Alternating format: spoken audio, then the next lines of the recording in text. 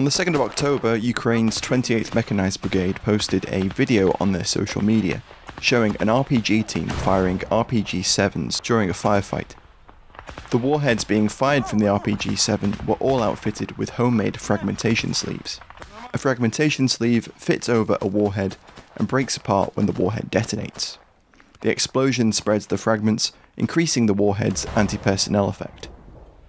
The sleeve seen in the video appears to be made from a sheet of rolled metal with a base ring.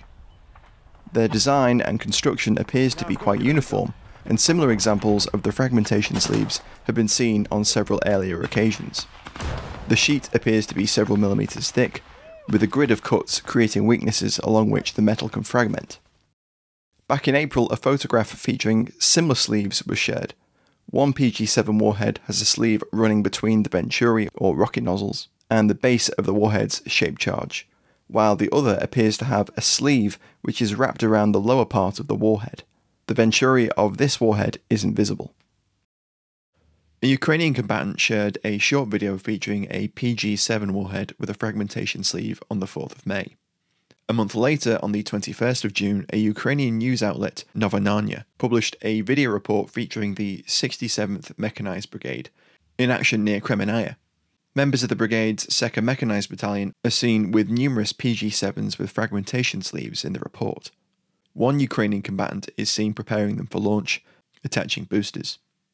It would appear that the design of the sleeves has been shared between a number of fabricators, as they've appeared in a number of areas and seem to be of a fairly standardized design.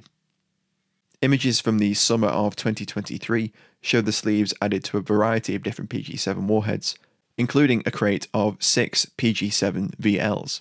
In August, a Ukrainian individual made a call on social media for fabricators to produce base rings for the sleeves.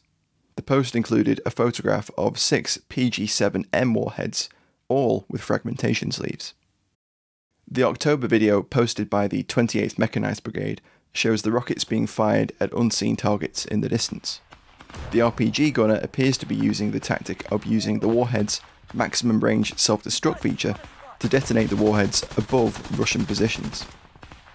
The warheads are fitted with point-initiating base detonating fuses, which contain a pyrotechnic-based self-destruct mechanism.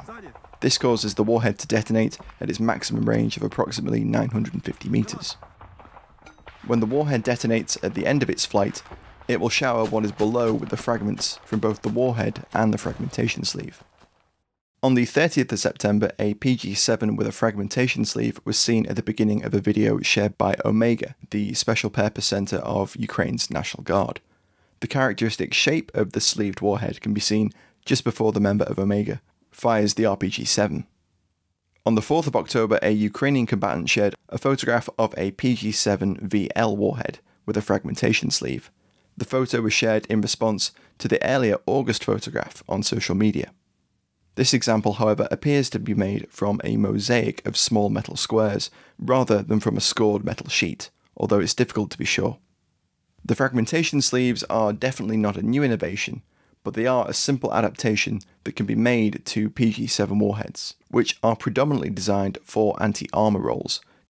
The sleeves are intended to improve the munitions' effectiveness against enemy personnel. While there are a number of warheads designed specifically for use against personnel, these may not be as commonly available, and as a result, the Ukrainians have taken to improvising. Notably, I haven't seen any examples of Russian troops using fragmentation sleeves, although if you have, please do let me know. We've already seen a number of makeshift anti-personnel warheads made from everything from fire extinguishers packed with explosive to the practice of simply taping shrapnel to the sides of a standard PG-7 warhead.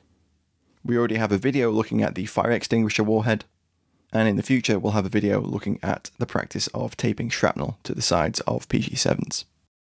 Very special thanks to colleagues at Ukraine Weapons Warfare, AFV Recognition and Weapons Illustrated for their help sourcing imagery and information for this video.